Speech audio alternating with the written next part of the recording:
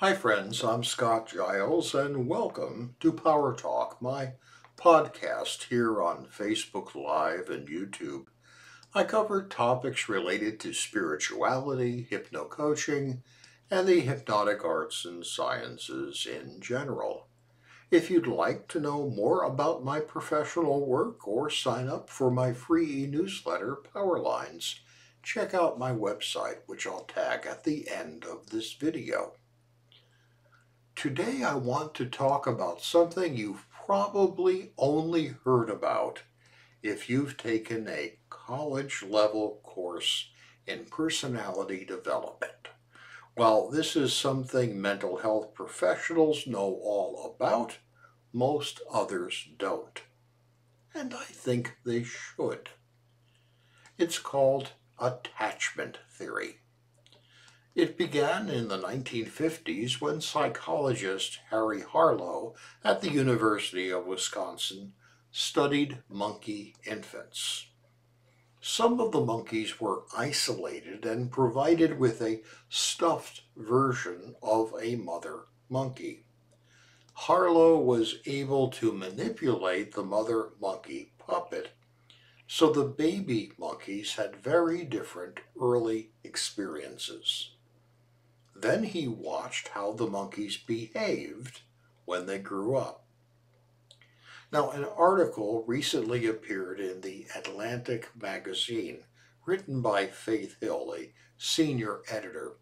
The article recounted some of the current thinking on this study, and that's what triggered me to be interested in doing a podcast on this subject. That study at the University of Wisconsin led to the formalization of what's called attachment theory by Dr. John Bowlby, who argued that the quality or lack of quality of a mother's care for her children was predictive of what sort of personality someone would grow to have. And he thought there were three attachment styles. The first was for people who were anxiously attached. These are people who were raised by parents who were demanding and critical. The result was that their children grew to be demanding themselves and overly vigilant. They feel chronically insecure and end up driving their romantic partners and friends away because of their constant demands for attention and reassurance. The second group were people who were avoidantly attached. These people didn't get enough loving attention. The nurturing figure in childhood avoided them, resulting in people who were quickly overwhelmed by emotional intimacy and who always fear abandonment. Looking at myself, this one's my Achilles heel from my childhood. The third style was for people who were securely attached. These folks had nurturing figures in childhood who got it right, and their offspring grew to be trusting of others and relaxed. Now, in more recent years, there has come to be a theory that there might be a fourth attachment style called disorganized attachment. And this one is a mix of someone who has kind of the worst features of both anxiously and avoidant attachment styles. And its existence is controversial. Now, when most people learn about attachment theory, they can feel kind of hopeless. I mean, what can you do about something that supposedly determined a lot of your personality but resulted from decisions your mother made while you were an infant? But take heart. Your default attachment style may indeed be determined by your early childhood experiences, but you are not a static thing. When more modern researchers duplicated Dr. Harry Harlow's experiment with monkeys, they discovered that his results held up only if his monkeys were isolated. If the monkeys were put into groups with other monkeys and allowed to play and socialize over time, regardless of how they had been raised, their behavior changed in more adaptive ways. So it turns out that one's attachment style is multiply determined. Your early childhood learnings are very important, and yeah, some people do not progress beyond them, but one can.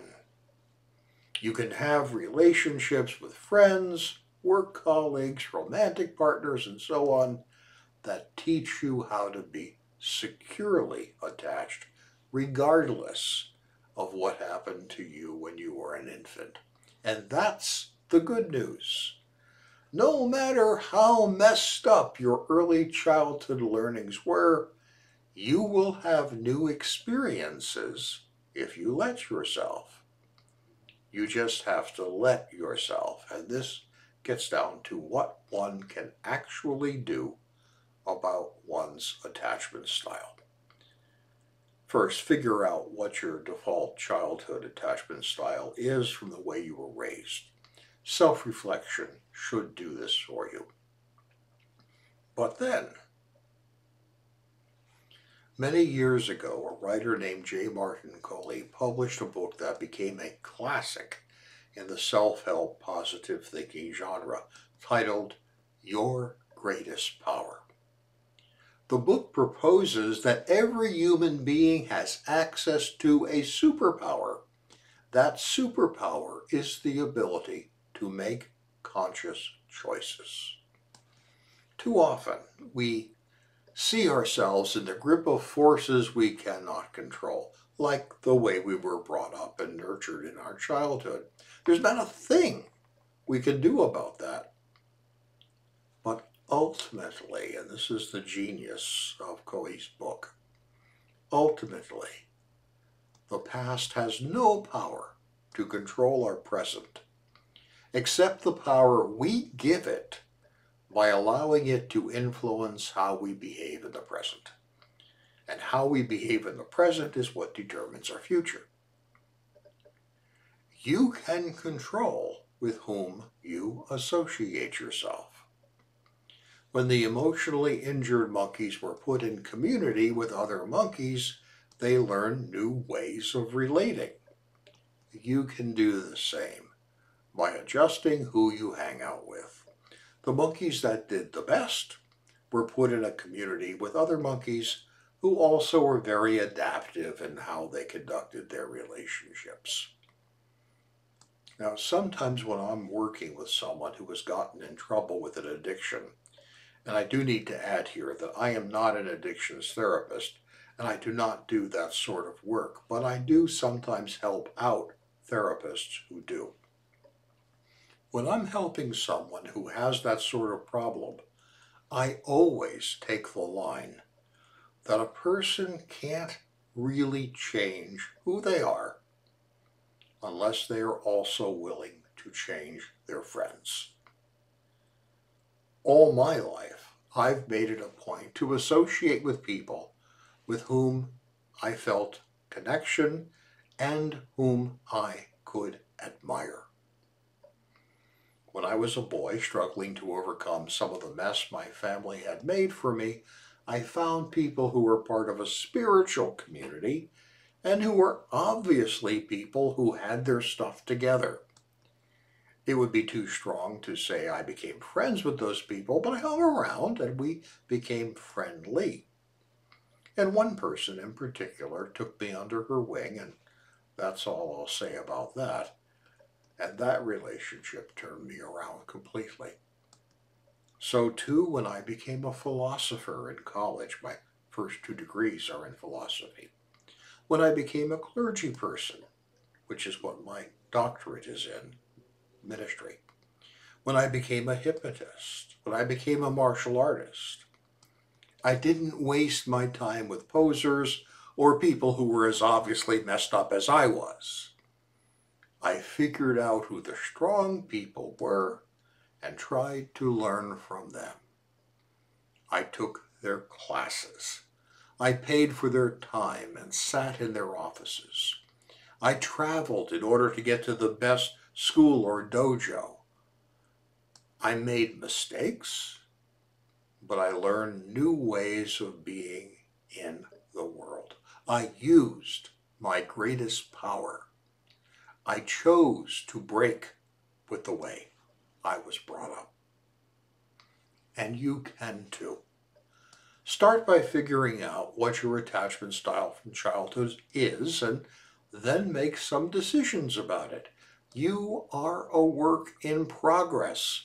You're not a done deal. By surrounding yourself with people who kind of have it together, you can become a better version of yourself. And that is wonderful.